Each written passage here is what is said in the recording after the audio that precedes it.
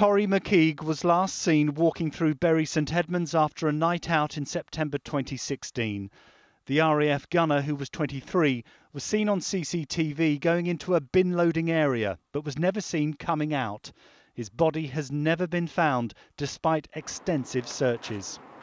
Today, his father spoke after an inquest found Corrie died after climbing into a bin which was later tipped into a waste lorry. You know, I've known this for 5 years, but it doesn't make it any easier. For Corrie, all we've ever wanted is a bit of dignity for him. You know, he's not been given that.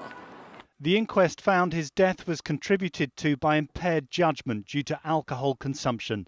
There were ineffective bin locks and an ineffective search of the bin before it was tipped.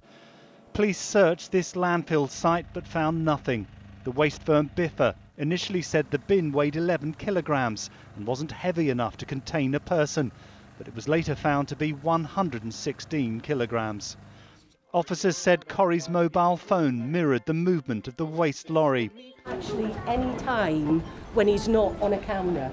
The airman's mother, Nicola, helped efforts to try and establish exactly what happened. Today, she spoke of the son she lost. Corrie lit up every room he was in. He deserved this. He deserved so much more than we've done.